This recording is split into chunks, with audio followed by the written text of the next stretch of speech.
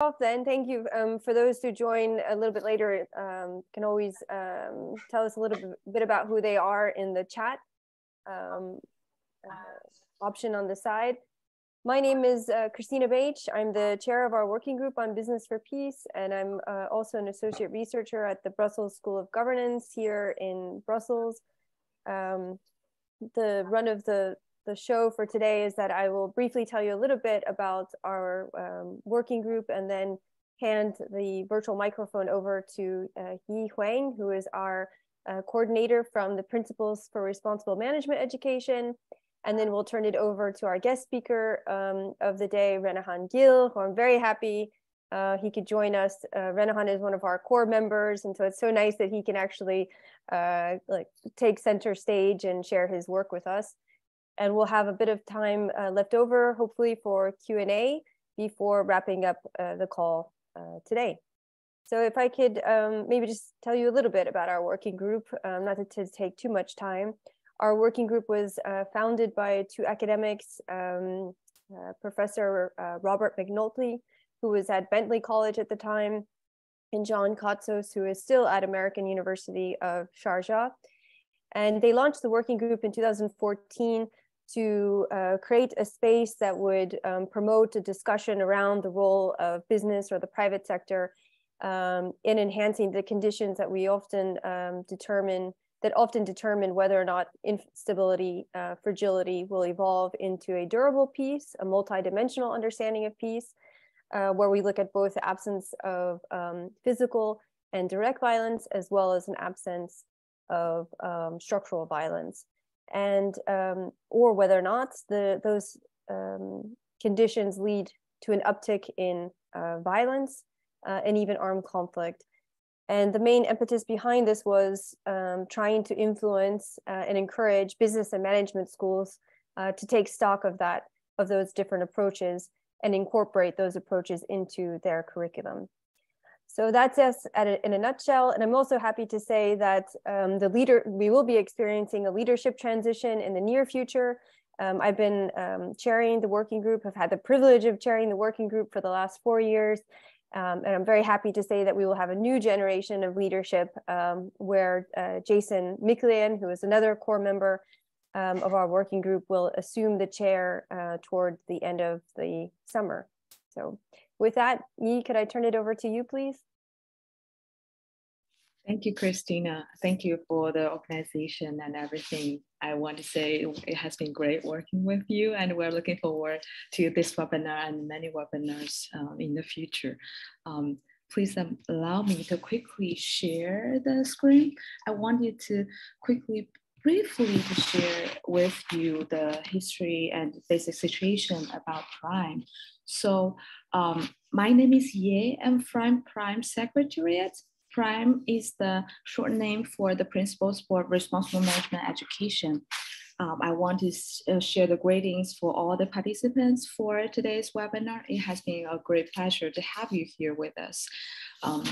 I want to share with you a little bit about the PRIME. So the initiative was established in 2007 by an international task force of deans, university presidents, and different academic institutions. We are an United Nations sponsored initiative and a sister initiative of UN Global Compact, which is the largest corporate sustainability initiative in the world. This is a comprehensive picture about our reach at PRIME community. So now we have more than 850 signatories. We operate in 99 countries, and we are operating in 17 regional chapters. We have 47 champion schools this year with us. Last but not least, we have 9 working groups. So working groups, they are really enable us to achieve our mission and vision. They are networks that transform responsible management education by focusing on different topics in SDGs. We can see all the different PRIME working groups on this slide. These working groups operate through different initiatives, activities, webinars like the one we have today, to bring educators, scholars, and practitioners to the table to discuss different relevant topics. Please do not hesitate to reach out to us if you have any suggestions, ideas, concerns, or collaboration proposals. So that's enough for the introduction of PRIME. I want to hand the microphone back to Christina and our guest speaker for today, Renahan, to share the main contents for our webinar today. Thanks, Yi. Greatly appreciate you providing that introduction and overview of PRIME, and especially how our working group is situated within PRIME. As I mentioned briefly, Renahan is one of our working group's core members. And so I have been hoping that he would eventually present and share his work with us.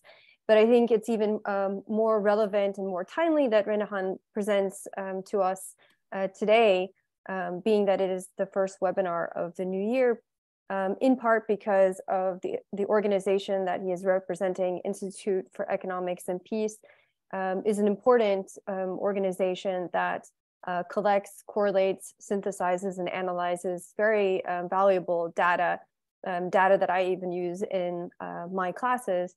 And so I think it's great for Renahan to share his work with us and help frame our understanding of what it really is that we're trying to measure. What do we mean by peace? What do we mean by security, and the role of the private sector in their intersecting on these points?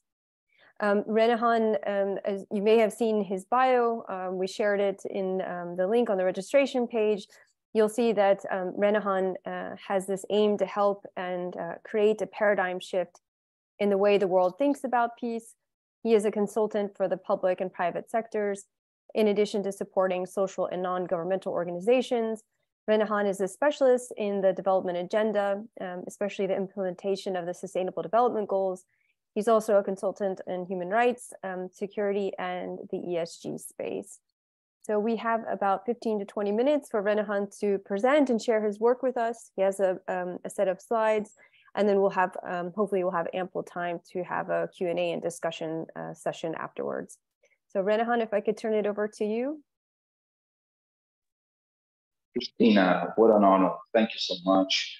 I want to ask you to be my timekeeper, please. There's a bunch of information that I want to share about the main reports that Institute of Economics and Peace launched during the last year to nowadays. So it's a pleasure to be here. PRIME is, as well as Global Compact, is an organization, it's a group of organizations that I have in my heart. I learned too much with the work with splendid people like Christine. I'm meeting now here, all the guys are here, the guys from our working group.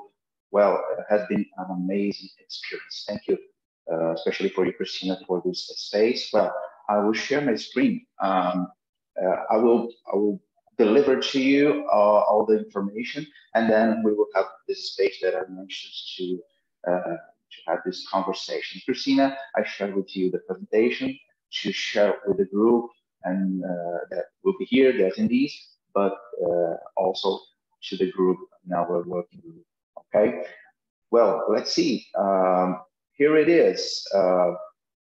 I'm working today in the field of environment, climate change, yeah, but I'm still representing the Institute of Economics and Peace. Let me just point in here. Okay. That's it.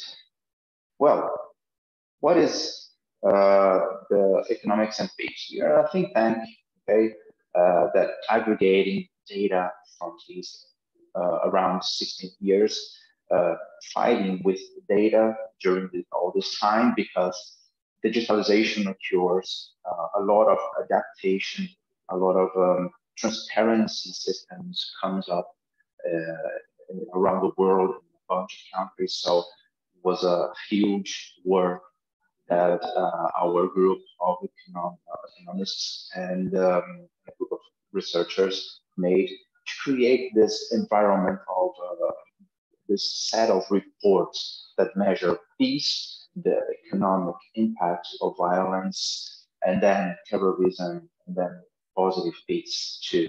And then we have something that is connected to climate change and its impact to the world and the dignity of people. We are around the world. I respond directly to the New York office, but I have a very important partnership with the Mexico City director, Carlos. That is an amazing guy. But we are have this distribution that give us an opportunity to understand the world from the whole bunch of perspectives. We are around the academic environment too, with a lot of research articles, a lot of citation on books, published reports, and we had this like securitization aspect to give opportunity to look to other points of view to organizations, multilateral organizations like OECD and the UN agencies too. It's a pleasure to be part of this because there's a lot of information that sometimes we can even not imagine, but IEP can congregate and deliver to us this paradigm shift on how we encounter the right place to deliver the right support in terms of construct dignity and make a peace building system and models up in a very effective way. In terms of content, I'm just sorry because I'm still with Ukraine here, but I won't tell about Ukraine right now. But we have data about Ukraine, Christina, and all the guys that are here with us. If you have interest in, I can deliver a special presentation, okay, by mail if you prefer, only with data about an analysis about Ukraine and all the things that are happening there. I will talk with you about the Global Peace Index. I will use my time in a very pragmatic way. I hope I can deliver good information this time. Well, but it is about 16 years, okay? We rank 163 countries. It's 99.7% of the world's population. It's huge, and it's quite difficult to gather all this data because it's a wide range of heterogeneous environment in terms of how data is generated and consumed in each country around the world. But well, we created a system that is based on a set of indicators. All these indicators are pretty well defined and explained in our report. In the first step of the report, when we define the methodology, all the reports are fully available and freely available on our websites, both economicsandpeace.org and visionofhumanity.org too. About the key findings of the Global Peace Index, well, we encounter something that is sometimes expected, but there are some surprises too. Well, we continue in a step on the deterioration of the peacefulness around the world, but 90 countries became more peaceful, but 71 countries deteriorated. Okay, it's less than the last years, but it's still going down, and there's a lot of aspects that we need to be aware of in terms of terrorism impact, incarcerating rates. There's especially here in Brazil, we have a huge and challenging incarceration environment here. It's quite difficult to deal with. Military expenditure are going up, and even at these times when we are looking for a peaceful world, it's consuming more and more about of the GDP of the countries. In terms, this is an improvement, but in terms of deteriorations, refugees is still going up. It's a problem around the world that we need to deal with in a very harmful and a careful way. Political terror scale. I think you all watch around the world, as you are, all the things that happen here in Brazil, for example, but we have Chile, we have inside Ukraine, Moscow, and other countries around the world too have a lot of movements. Neighboring countries' relations are deteriorating. Yes, we have here very clear in the South America, but around the world we have a lot of problems with neighboring countries' relations. In terms of key findings of the Global Peace Index, Iceland remains the most peaceful country. Afghanistan still the least. Peace, lowest since inception of GPI. Okay, peace going up 3.2%, but there's a lot of improvements, important improvements during this period too. Ukraine's biggest deterioration, Russia, fourth least peaceful country. It's clear because it's happening a war inside the country, but we are always having a good look into MENA and Africa to make that region not a coup to the rest of the world.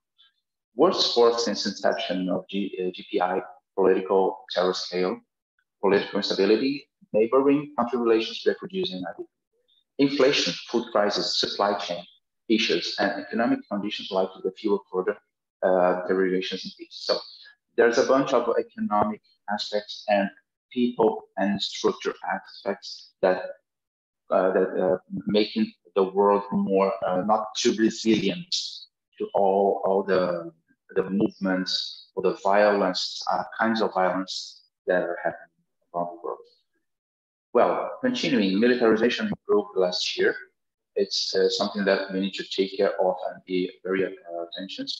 Underlying measures of resilience deterioration, corruption, grievances, factionalized elite, and quality of information is something that we need to take care with a very huge and solid structures on the society, not only governments, but private sector too. Violent demonstrations deteriorated 49% since 2008. It's something that we are looking popping around the world. A lot of kinds of violence, groups making big movements most part of the time, in a very violent way. Global impact of violence comes up to 16.5 trillion. It's around 10.9% of the global GDP. It's huge, and it's something that we need to look up very urgently because we are not we are losing control of this. Something that will create a lot of risks around the world. What is devastating the global economy? It's hard to do. Yes, we need to turn off all these evil ways to create measures to interact to the countries, neighboring countries all around the world too. Something that is so important to see in our framework is Iceland, New Zealand, Ireland, Denmark going down. It's interesting, but Austria, Portugal, Slovenia. This is the top 10 countries that we have most peaceful countries still, and the 10 least peaceful countries still always the same. And we need to take care of the people in this country and the governments and all the structures and systems that are still there. Afghanistan, it's a difficult environment to take care of. but we need to take care of these people. They are suffering so much. Congo, Syria, Somalia have all for so many years civil war inside the country, South Sudan too. Well, in terms of most improved countries, on the last report, we had this: Algeria, Libya, Egypt, Saudi Arabia, and Philippines going up in terms of position and measures. The most deteriorated countries, Haiti, continue to go down, even after some measures that all the world took in this field. Ukraine, Burkina Faso, and Russia. In terms of trends in peace, it's important to say that since 2008, the peace has declined, as I said. So it's important to be aware of, because a lot of aspects coming up to create this environment of a less peaceful world.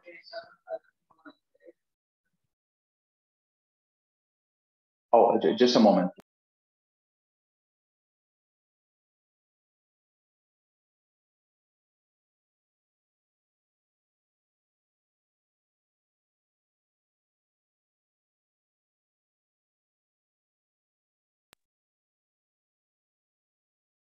Thank you. I have a guy who comes here and asks for something. Well, continuing with the data, improvements and deteriorations during all this period that we are gathering data. It's well stressed in this slide. So we have a lot of endeavors around the world to make this scenario change.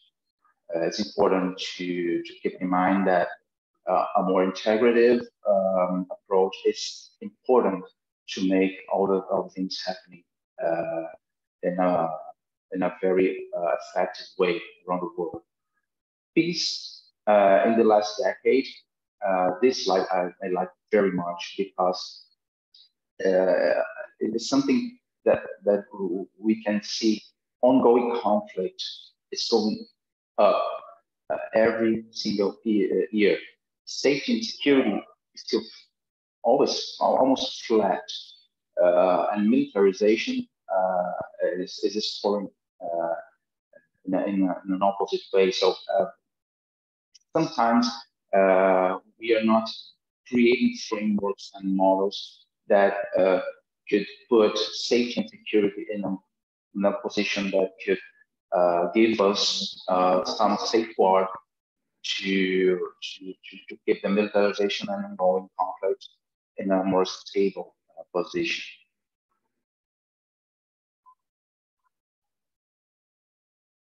Rising inequality in global peace. This is important, because we are making a huge gap year after year in terms of less peaceful and more peaceful countries. These inequalities, as you know, is a bunch of aspects, not only social, but in terms of infrastructure, transparency, flow of information that we need to take care of. And some groups and countries are not fully interested in give to the population a safe scenario too. And we need to take care of about this. And changes in the indicators, it's the most important thing. We are going up in terms of violent demonstration, external conflict, internal conflict, refugees, intensity of internal conflict. These is the points that we need to take care of.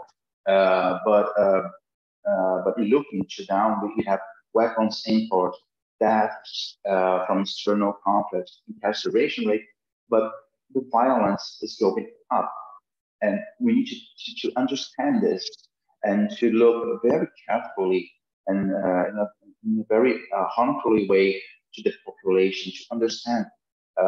One of the things that we have in conversation is we are making the right questions to the populations. We are looking really to the real needs of the populations and the interaction between populations and countries that we need to have to create more stabilized blocks and the whole world working together. In terms of economic impact of the violence, as I said earlier, it's about 16.5 trillion. It's huge, and it's going up, not down. And we need to really take care of all the processes that create violence, that create non-democratic space and non-dignity base to the population to create prosperity in the country or around the world. Economic impacts of violence comes up with some aspect like its impact, the GDP. The economic impact increased 12%. In 10 countries most affected by violence, average cost 34% of the GDP. In the 10 most peaceful countries, the average economic cost was 3.566%. It's a huge gap, and we need to look at this with models and solutions that really effective. And we have solutions, but we need to have access to good and productive conversation about those solutions. In NATO, countries need 2% of GDP. Military expenditure will rise 7% with all this scenario that we have. Well, this is Global Peace Index. I will pass through very rapidly. Christina, please give me all your support in terms of time.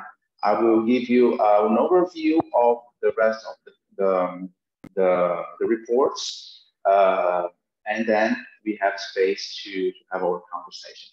The Global Terrorism Index.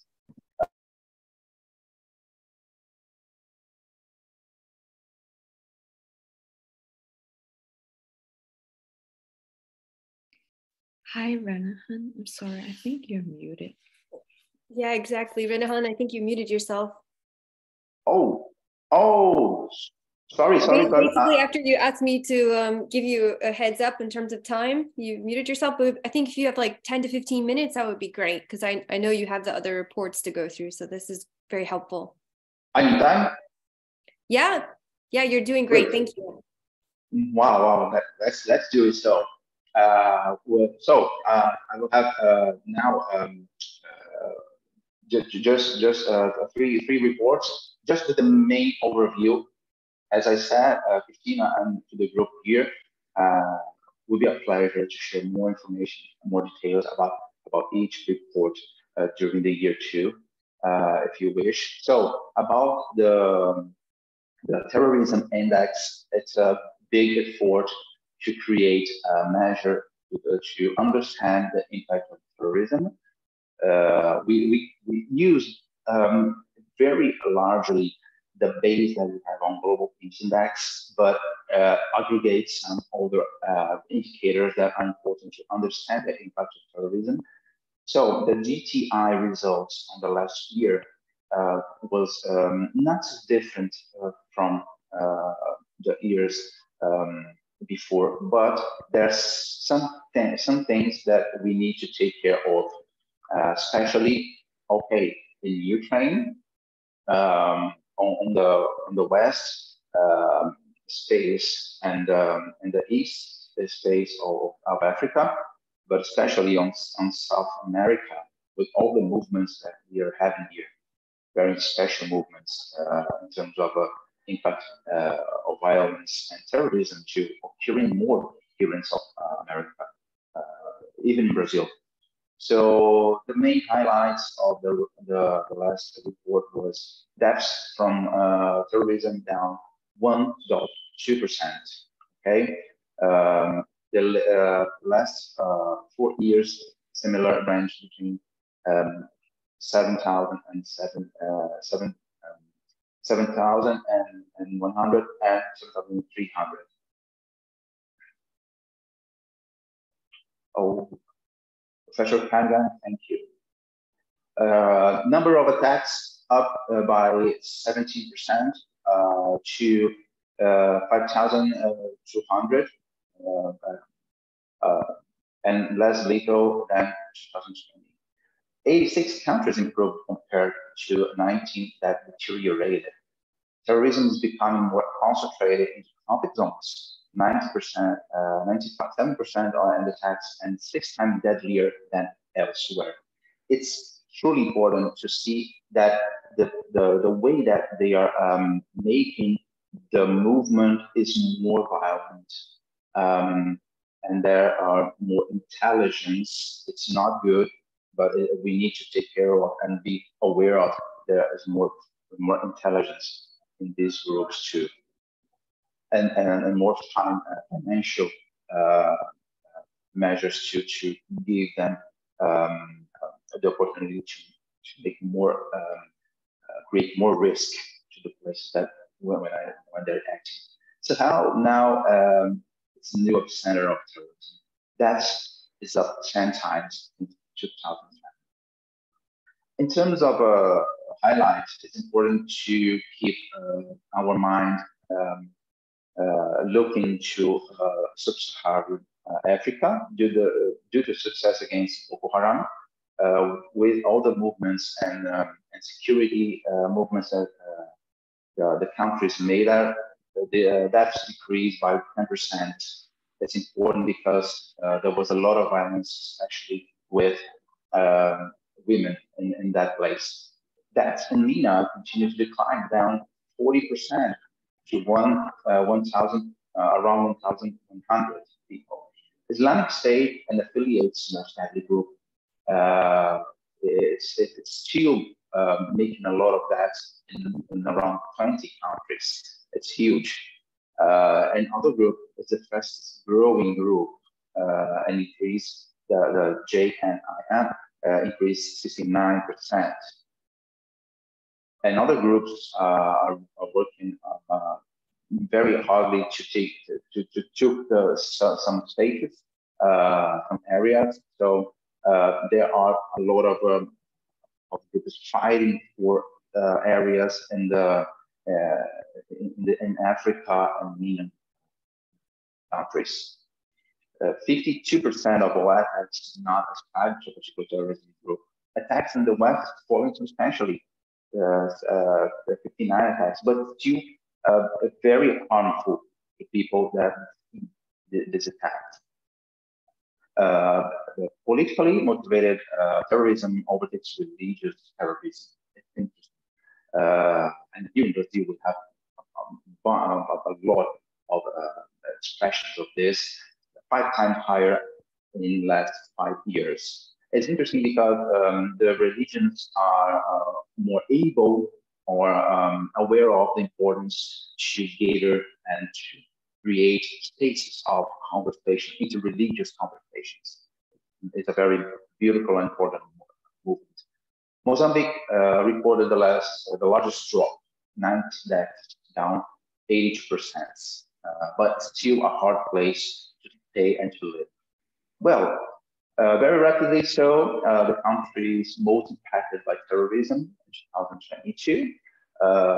So we have Afghanistan, Iraq, Somalia at the top of the list, but Pakistan, Niger, and Mali still at the list, as well as Syria and Nigeria. Well, let's begin the conversation about the positive peace index. Begin with what is positive peace. Academically, positive peace in comparative way to negative peace, it's expressive. It's very expressive difference, because negative peace is the absence of violence or fear of violence.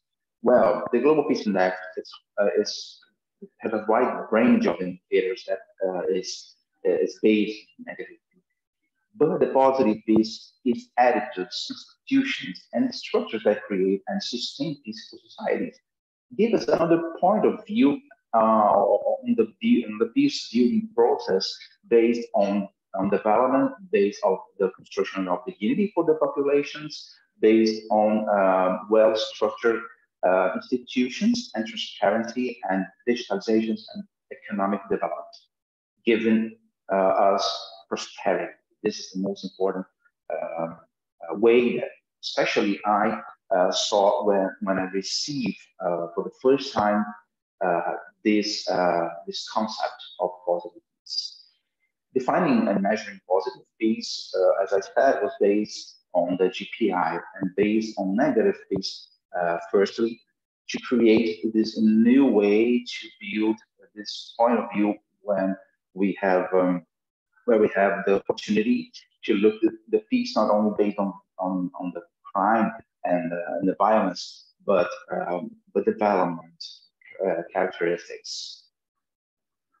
And the positive peace is based on 8 pillars. I really like to expose for everyone, inviting you to look to the reports and read all the details about the pillars, because it's so nice to see how development could work on it. And every pillar has an interconnection to the SDG, so it's easy to make this concept going tangible on the implementation too with development goals. It's important to say the Institute for Economics and Peace was the main organization that supports the United Nations on the creation of the SDG number 16. Well-functioning government, equitable distribution of resources, free flow information. With digitalization, we have a lot of states to free flow information, good relations with neighbors, it's important, high level of human capital, acceptance of the rights of others. This creates a new way to create relations to more win-win relations, low level of corruption and sound business environment. This is the pillars of the positive peace framework, and it's very tangible around the world with our experience that with a good implementation of such thing like this, as well as the SDG as a model, also the positive peace is a complementary model to the SDG. It's in a better pragmatic way to tell you. Give us high per capita income, resilience, better environmental outcomes, higher measures of well-being, better performance on SDGs. Okay. The positive peace index, as I said, we use the whole base of the group. So give us the opportunity to have all this bunch of characteristics and impacts of violence, but looking to how could we connect the parts in the country to create a solid base to conduct a peace building process to prepare. It's important to say that to remember that we gather a lot of databases in this system survey in this work. This is the map. We have this map too on our website. And the most important findings that I really love to share is positive peace improved 2.4%. Interesting because even with all the violence, countries and people are working hard to give peaceful spaces to the populations around the world. We cannot miss the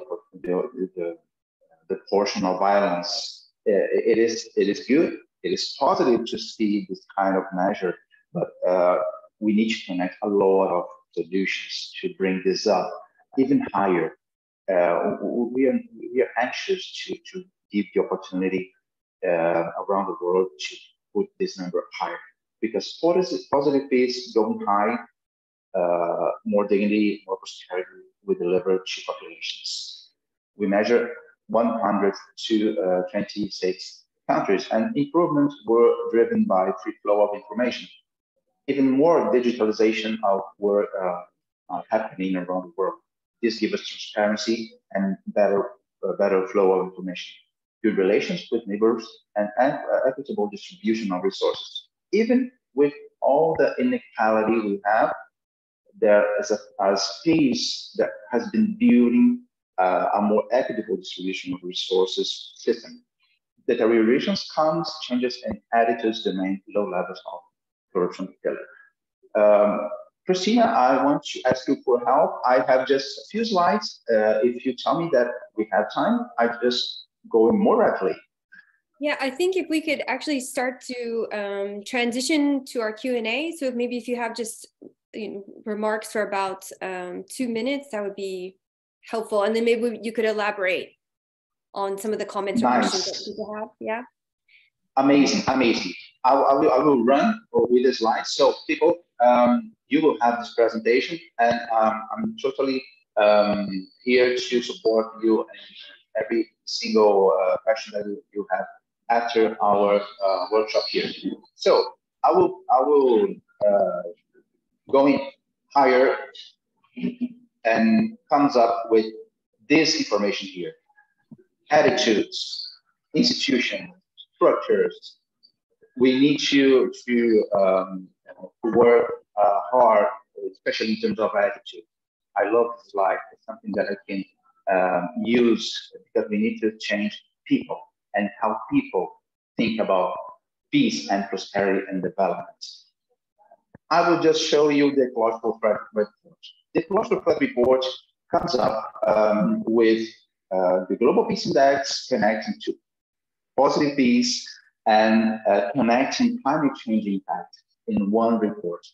I participated on the creation of this report. It was really amazing.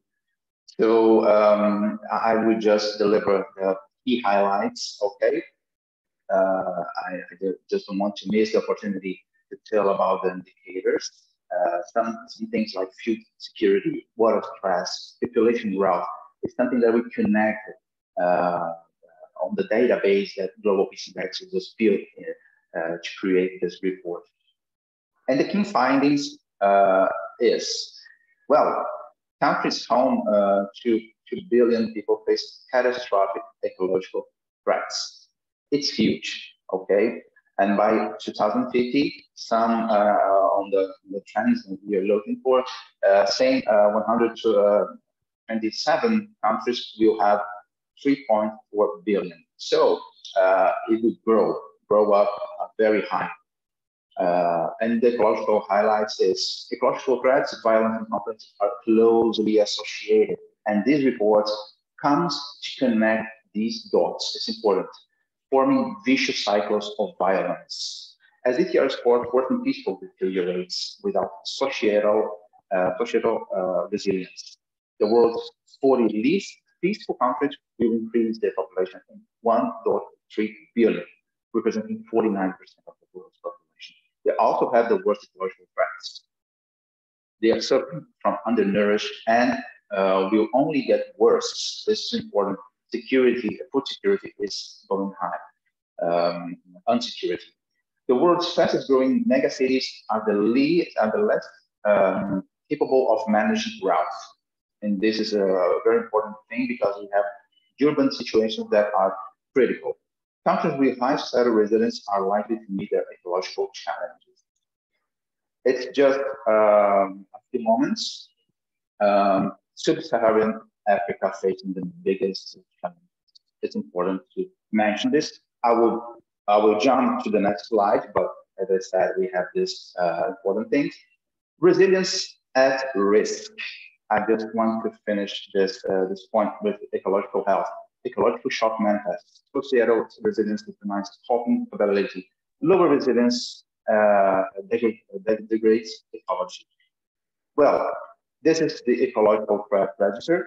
I'm inviting you to visit our networks and spaces to download reports and begin a conversation with us. I'm truly open to mix conversation. I'm inviting you to meet our book that we launched by our CEO, Steve Halilia. It's a very interesting book, all the thoughts.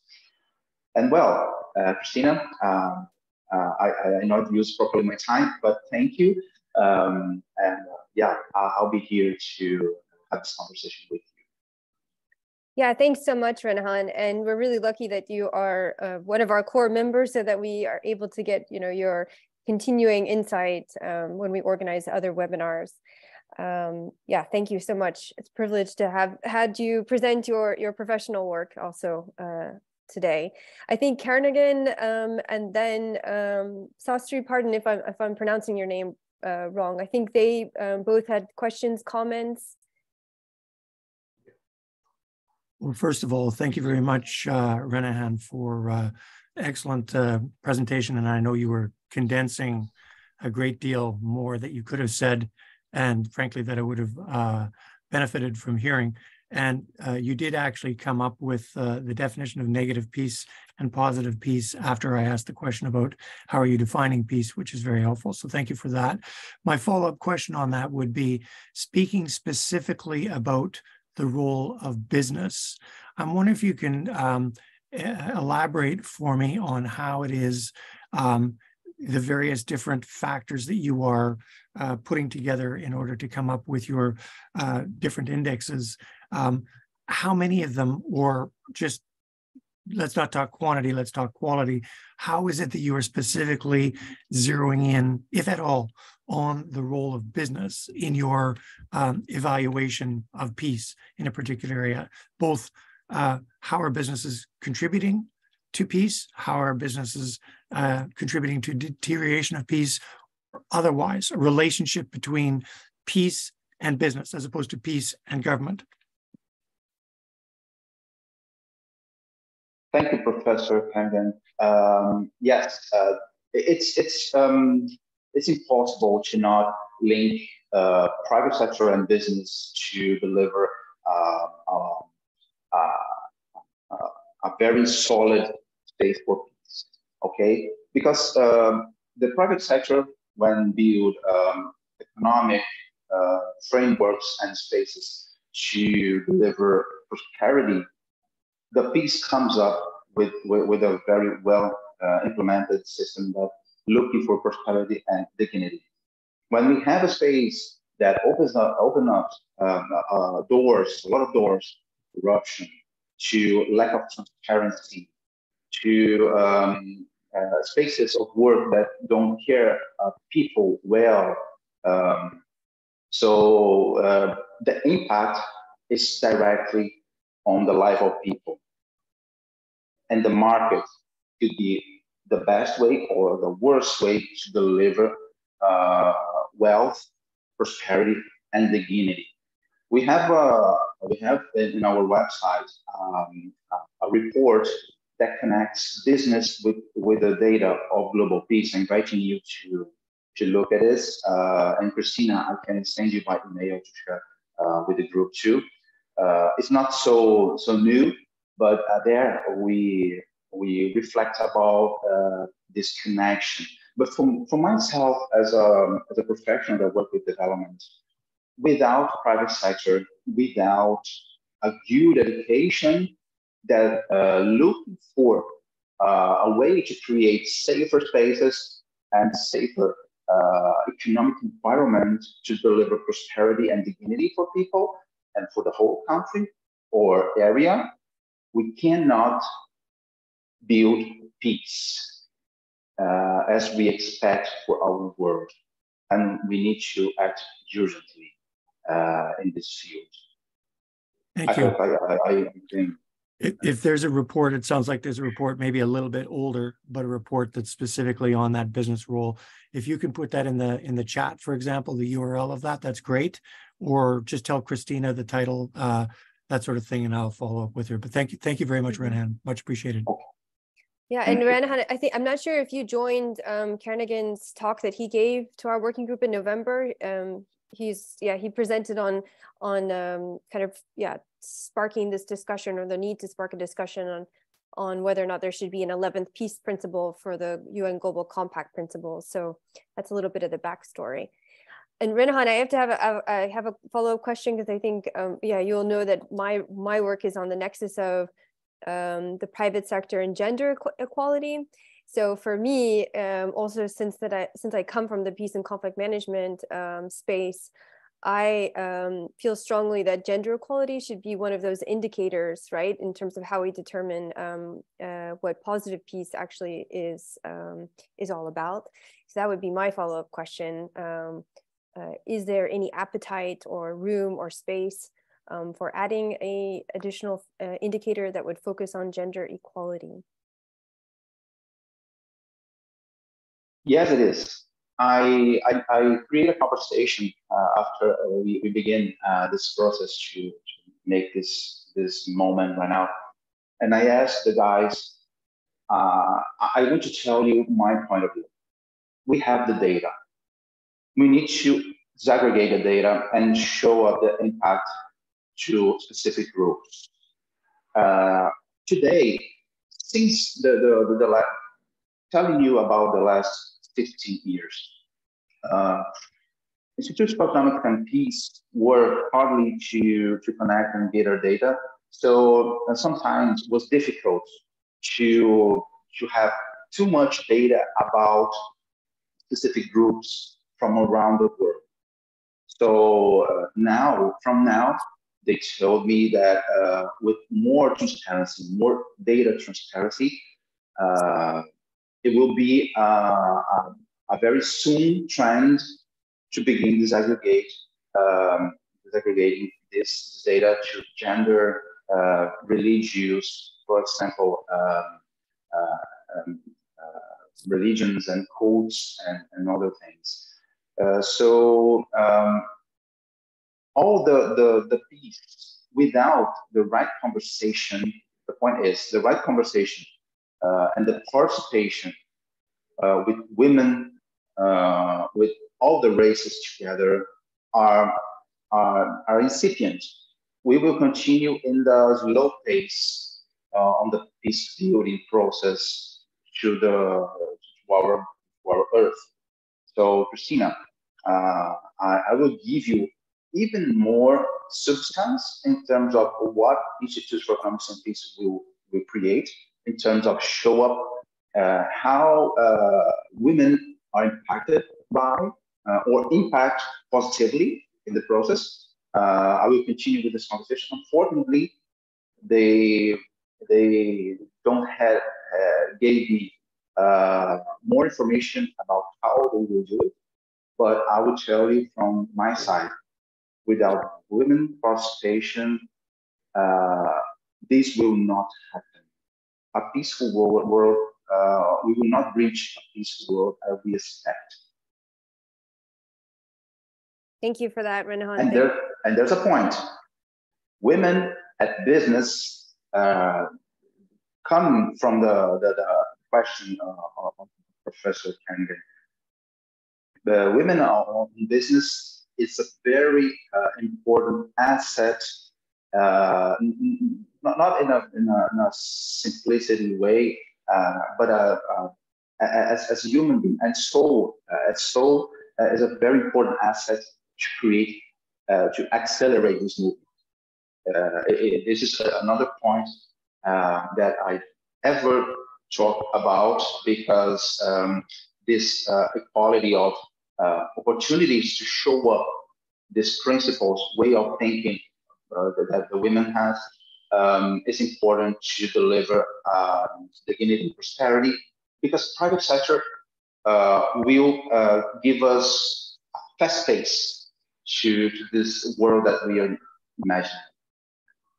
Thank you, Renahan. We are like 5 minutes out from the end of our call. I know the hour goes by very fast. We can go over maybe 2 minutes, but I think we have Sastry and Nabil. Could you please share very, very, very short interjection so Renahan has the time to respond?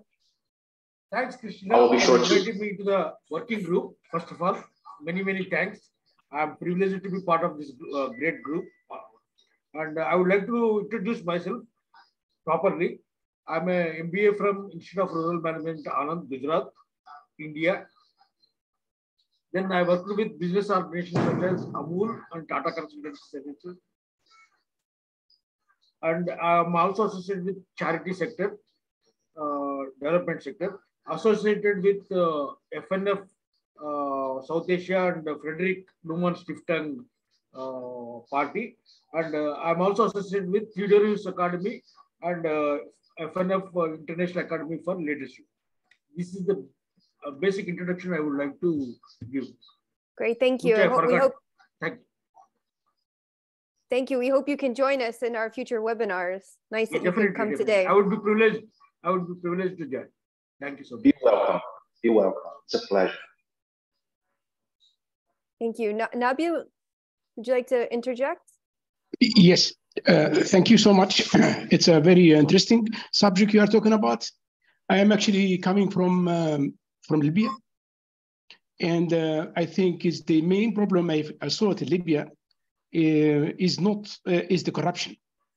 Corruption is eating everything, eating the peace, eating the business, eating, and if we don't go out of that corruption situation, it will be create side problems like religion fundamental, like race fundamentals, like many other problems coming out. Libya is a rich country, for example, but because the corruptions, people feel very bad. The peace is not available. That's what I want to edit. Corruption is one of the key points we should be looking in the future. Thank you. Yes, point well taken. Thank you, Nabil. Renahan, would you like to wrap up? Do you have any last minute or concluding comments you'd like us to take away? We know that everything is important, but just a few. No. Just a final comment about the last speeches as well, the last presentation as well. Yes, Libya is a wonderful country. I hope I can visit. Not only rule of law, but as I said, the participation of women and the equitable opportunities to people to deliver good business and good development and professional life is important. And market and private sector should be a very good vector to deliver transparency and to put down all the corruption framework that is evilly installed. Well, Christina, I want to thank you. I'm always open to share, but especially to learn from you, especially. I know that you know that you admire your work. From everyone here, I want to thank you a lot. It's an honor. It's a very important moment of my life to be here sharing this with you and having this conversation. We need to work hard in terms of create a very effective and pragmatic solution to all this hard things that we are looking around the world. We have the solutions in place. We need just to gather good minds and good heart people to adapt and implement. And I we would love to work side by side with you to create a new movement between all the movements that I'm participating. It's a pleasure. I want to wish you a wonderful week and thank you a lot for this beautiful moment. Thank you. Yeah, thank you everybody for joining us. And Renahan, your positive spirit is contagious. Really, every time you join our calls, it's really a privilege to have you on, and especially to now have you present professionally. Thank you so much. To everybody else, also please keep in mind, I just shared the link to our next webinar that's going to be held at the beginning of March. We're going to hone in on a specific sector, the industries, the textiles industries rather. We'll be looking at a American academics work on fast fashion. So please tune in for that. And if you have any ideas for future webinars, please get in touch with either Yi or myself. Take care. Have a good week. Thank you. Bye now. Thank you so much, Professor Kanigan.